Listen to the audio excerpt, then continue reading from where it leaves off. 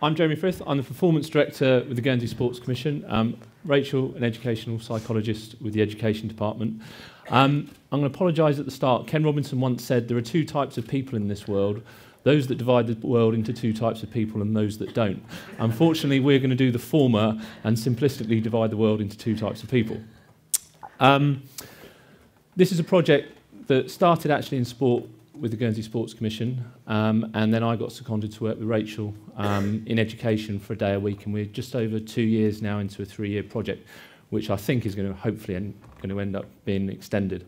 How I got into it was actually through sport, and it was coming back here coaching and coming across these very able young people who, when they experienced any sort of failure, I heard the most ridiculous excuses. And I thought, well, what is going wrong with these people that seemingly have this robust confidence, yet every time something goes at all wrong or they experience any sort of challenge, run away from it and crumple? So, when I came across Carol Dweck's work, it started to give me an understanding of what was going on, but most importantly, what to do about it.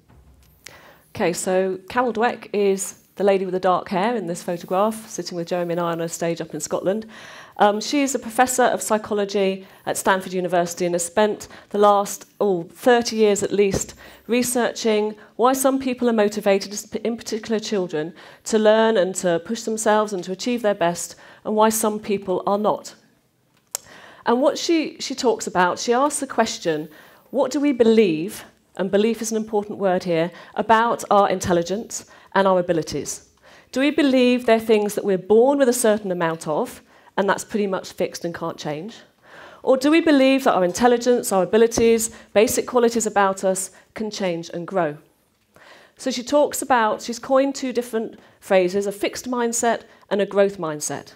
And a fixed mindset would be your entity belief that things can't really change. Things about you're born with a certain amount of intelligence, and that's it. In a growth mindset, your belief, and again, it's not right or not wrong, it's a belief, okay, that your intelligence, your abilities can change and grow. And from these two different mindsets, which we're not going to go into too much depth about now, you can read the book or Google some things and find out more, but from these come very different behaviours, and we're just going to quickly talk through what those different behaviours are.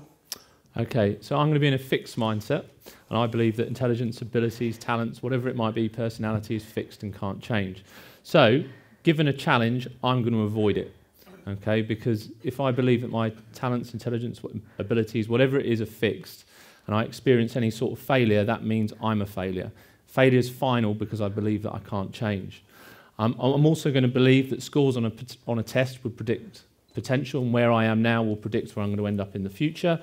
The success of others is a massive threat because I'm drawn into comparisons, okay? Drawn into comparing myself to others. It's about establishing superiority, so being the best in the class, the best in the island, which is what I generally heard in cricket and football and lots of other sports. And then if I achieve that place of being the best in the island, then actually I'm quite happy with that. So actually it's massively about not just people who don't achieve a massive amount, but it's about people who achieve but also underachieve as well. And in a fixed mindset, it means you can be successful, but not ultimately as successful as you could be. Okay, and in a growth mindset, it's about challenge. Because you believe you can get better, it's about taking a risk, taking yourself outside of your comfort zone, but believing that that's the way that you're going to learn and improve. Success is very much self-reference, so it's about how well you've done in relation to yourself, a whole personal best notion which we hear a lot about in sport, but why not in education, why not in the rest of our lives? And failure isn't final. In a growth mindset, failure doesn't identify me as being a failure. It's something that I can learn from, okay? Working out how I can improve next time. Potential in a growth mindset is not something I believe can be measured. Okay, how good I am now, or what I'm doing now, or how not so good I am now, is not a predictor of how I might be in the future. The success of others in a growth mindset is to be celebrated and to be looked at as to, well, if they've achieved something, how can I do that myself? And effort and motivation is likely to be high because the belief that I can improve underpins that value of effort, and motivation is going to come from that as well. And this all leads in a growth mindset to a greater sense of free will. If I believe I can change, I've got that internal locus of control, then it makes the whole world seem like, Well, the whole of life seem, I think it was Shed Smove said, I treat my life a bit like an experiment. Okay, that greater sense of free will. And for me, in a fixed mindset, I'm likely to end up with a deterministic view of the world. I'm going to kind of almost appear really helpless when something goes wrong. I can't do anything about it. I can't change. There's nothing I can do.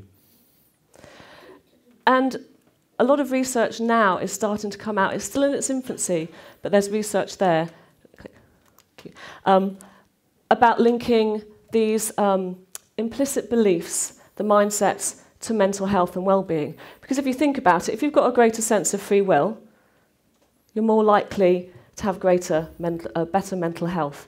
And that deterministic view of the world, the sense that actually there's nothing I can do about it, this is how it is, and a fixed mindset, has been shown to have a correlation with a decrease in mental health and well-being, increased anxiety, for example, certainly less resilience. That coming back from failure and when things go wrong is far less evident in young people who've got, well, all of us, but the research in particular with young people is showing at the moment greater signs of mental health difficulties. And we've been talking to people in Guernsey Mind about how we can link with them, and they've recognised this as being important in some of the research they've been doing in the education department, but also across the state generally, and also in other organisations. So hopefully we're going to be able to link with them and get the understanding of what growth mindset is out there across the community as well as just in schools. Okay, so importantly, it's what we actually do about it when we know about it. What we've been doing, we've spoken to almost 3,000 people now across the island in various different settings from all of these different groups. Our aim has been not to tell them what to do within their specific context, but to help them develop a deep understanding of the research, how the different mindsets are created, and then support them through consultation in applying it to their individual context. We've also been working off island, which I think has been really helpful for us because it's given us that opportunity to stretch ourselves. So we've been working in America, had the opportunity to link with Philip Zimbardo, who's doing the Heroic Imagination project. We've also been working with 2 Premiership football academies and 3 Football League football academies, looking at how they apply the theory into their everyday settings and bring it to life. One of the most important statistics for us in terms of our work in education has been that 100% of teachers who've gone through the training have already changed one significant part of their teaching practice as a result. Okay, so as Jeremy said, it's about giving people a deep understanding of this concept, which on the face of it sounds quite straightforward and quite easy. And in some ways it is, but we know again, the more this is becoming out there, it can be quite misinterpreted and applied very badly. And a bit like Chris said about the Mindfulness in Schools project, it's not, we've not built it as an initiative. It's not something you do and then that's it, you move on to the next thing. It is very much about a way of being. It's about seeing the world through these different psychological lenses and trying to challenge yourself if you feel you've got a fixed mindset into having a growth mindset. We're all a mixture of both, okay? It's not about labelling people either or having a stick to beat people with, like, where's your growth mindset? It doesn't work like that. So with schools, and it's amazing how creative and innovative teachers in these environments are once they have a good understanding of what it is. So almost, number one, mindset's what they are. You don't have to talk about what they are if you do numbers 2 to 10 well. Okay? So it's about creating a culture, an environment. Self-awareness is really, really key. If we can understand ourselves, what our beliefs are, where they might be holding us back, when we start getting defensive, when someone gives us a bit of feedback, okay, we think, oh, maybe we're feeling a bit fixed about something here, and then challenge ourselves. That's where it's got to start.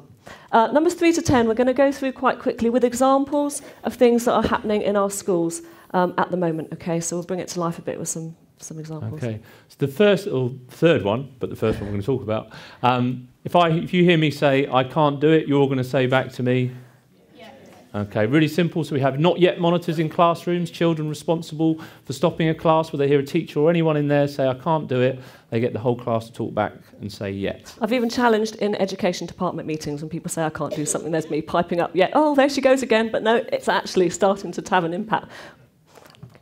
This is an example of a school that was trying to look again at how it fed back to parents at the end of year reports. And that top left-hand box, they had the word never in there to start with, and we were having a conversation. I said, well, why not change it to not yet? Okay. Role models are really, really important. This is an example of Bob and Lola that was created in one of our primary schools by the head teacher. Bob said, I won't. Lola said, I can't. The head teacher went through a series of stories. where Bob and Lola go on a bit of a journey, and by the end of the journey, Bob says I will, and Lola says I can. And at the end of that process, at the end of the first year, Bob and Lola obviously went off with the year sixes to secondary school. The children reported back. They wrote 300 postcards, a postcard each, to Bob and Lola to say goodbye, and telling them what they'd learnt from Bob and Lola. And it was real kind of goose pimple sort of stuff, hair standing on end, when you read from children saying, well, Bob and Lola taught me I don't have to be stupid. And this is Dima Duck. Dima Duck is one of several characters that some schools are introducing to very young children, because if we can shape young children's beliefs from a very early stage to foster a growth mindset, we don't have to teaching them explicitly about what the growth mindset is, because that will just be their way of being. So Dima Duck here never gives up. Her friends, Cuba the Caterpillar, knows how to concentrate. Tim and Tina Tortoise, they cooperate. Okay, we've got curiosity, imagination. But these little cuddly toys come and sit on their desks, and they're like, I'm gonna be determined like Dima Duck. We even have them. There was one teacher this last week was telling us that she was trying to parallel park into this car parking space, and she did it several times, eventually got in there, and a sort of 6-year-old at the back said, Mummy, you didn't give up like Dima Duck. Okay, so, and we have Hamid the Hedgehog goes home, and children, it's have a go Hamid, and they try broccoli. So all these little stories that go with these characters, really, really powerful from a very young age. For slightly older children and for us adults as well, role models, again, people have been using the Star Wars, Darth Vader, Yoda as great examples of the fixed and growth mindset as well. The brain, okay? We know the brain is not fixed. Why should we be? Okay, one thing we don't really teach children is about the brain and how it works. Okay, why not? We've now got children talking about connecting their neurons, about making neural pathways. This is just a display from one of the schools, but there's lots of things going on around the brain. There's all sorts of videos children are being shown. We've got boys in particular get quite turned on by this brain idea. It's like, I just haven't got strong enough links yet when they're trying to do their maths. And they know the more they practice, the stronger their brains are going to get, a bit like the muscles. Okay, helping people see what learning looks and feels like, understanding that it's not linear, and that to learn something we have to go down into the pit. This is St Andrew's School before it closed. They took a wall and basically painted the pit of learning in it.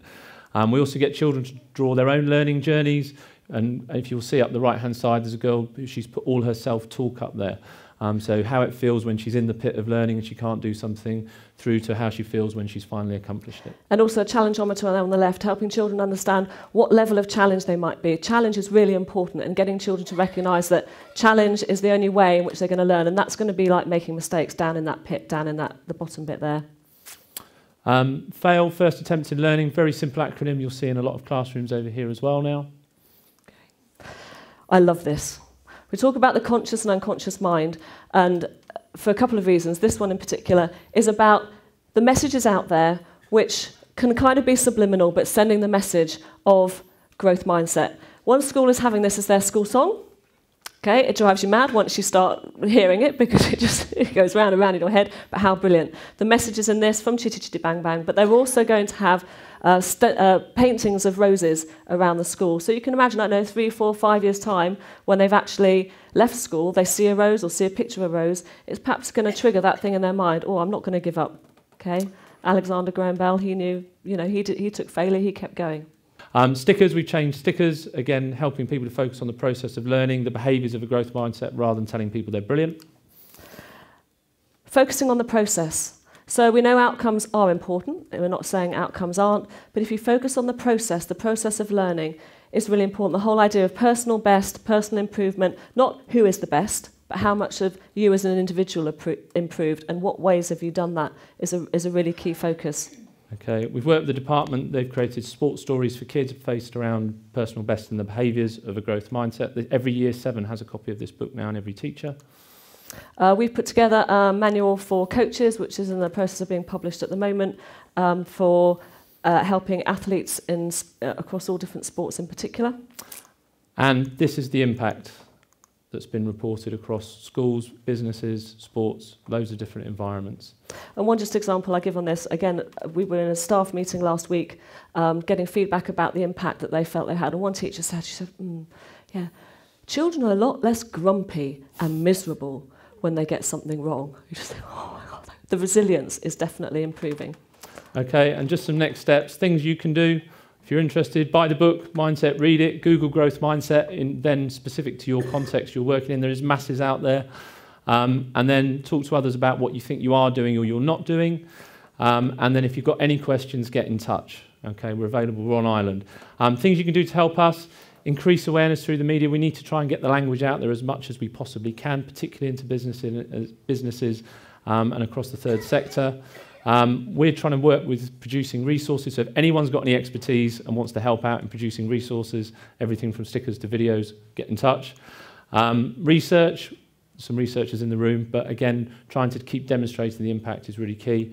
And sponsorship. We're not sponsored at the moment. We're not doing any of the project that's sponsored. A lot of it we're doing out of our own free time, but we are getting a bit of support from education. But if anyone's interested in sponsoring, there is a wonderful opportunity. Thank you.